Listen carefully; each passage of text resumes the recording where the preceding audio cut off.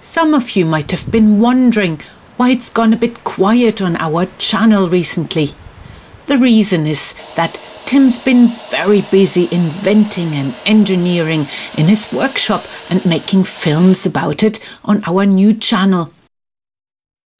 And I've been busy preparing for a big horseback adventure at the end of March, which will also be another fundraiser for the new barn.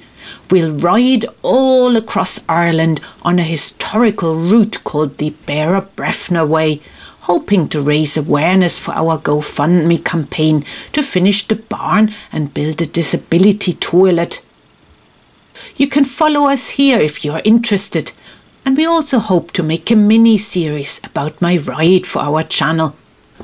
My fundraiser ride will take nearly 3 weeks to complete, so we make sure to get regular exercise. Flora, giddy up. Flora, come on. But as we will be walking mostly on our trip, slow and steady logging work is brilliant for building fitness.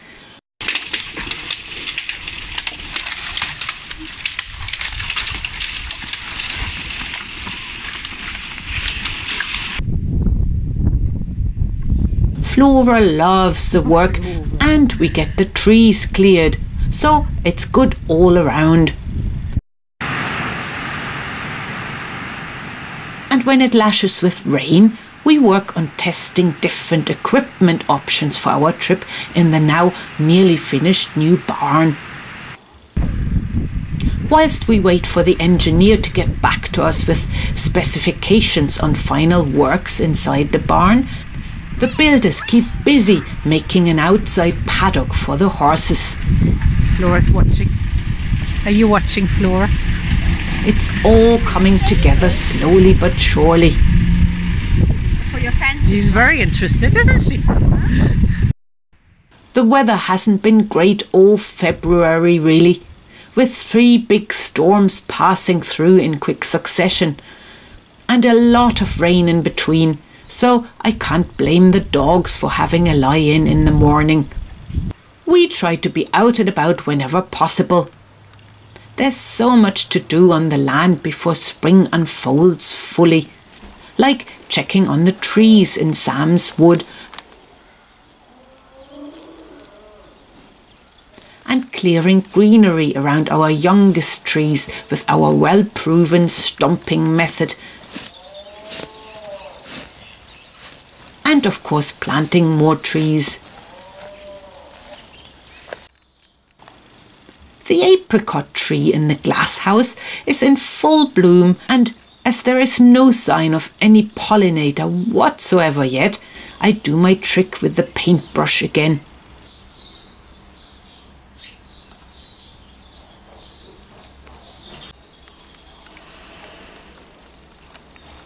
Tim gave the beds in the glasshouse a big tidy up and they are waiting to be planted.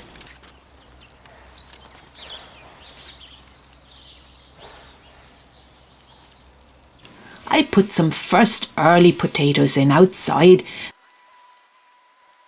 They are nicely chitted, so it shouldn't be too long to see them come up.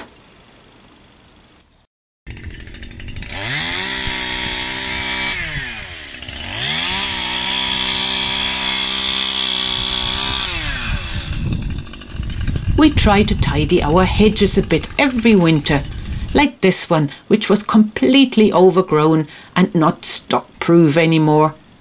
But by carefully cutting it back and laying branches and shrubs to encourage thicker regrowth, we should have a lovely, versatile, dense hedge in years to come. And there won't be this happening anymore. Despite sheep netting, some of our flock are just too clever and spend all their free time trying to get out of the nice safe place we provide for them.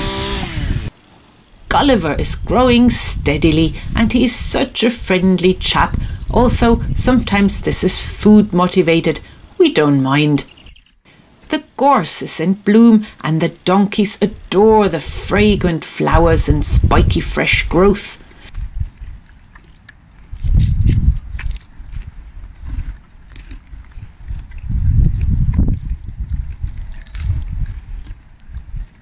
when they've eaten everything within reach, they diligently clear the ivy off the felled trees in our woodshed field. They crawl right into the heaps of branches to get the most tasty bits and end up like this occasionally. What did you do? Oh, Nell. Get stuck in a branch. Poor Nell. Yeah, I don't know what happened. The vet came to castrate Gordon. Poor thing, he was sedated heavily on the day, and it took him quite some time to wake up again.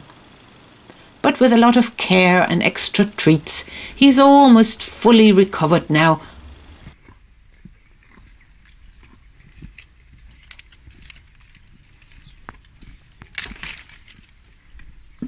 And he now, of course, is allowed to join the others. Hooray! Finally no more lonely donkey cries.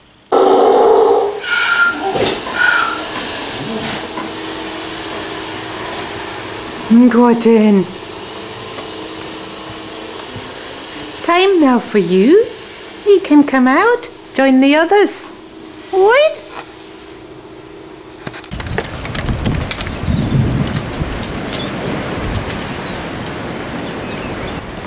At first, he retreated very quickly beyond a big puddle. Nell and Eeyore were just too much into his face.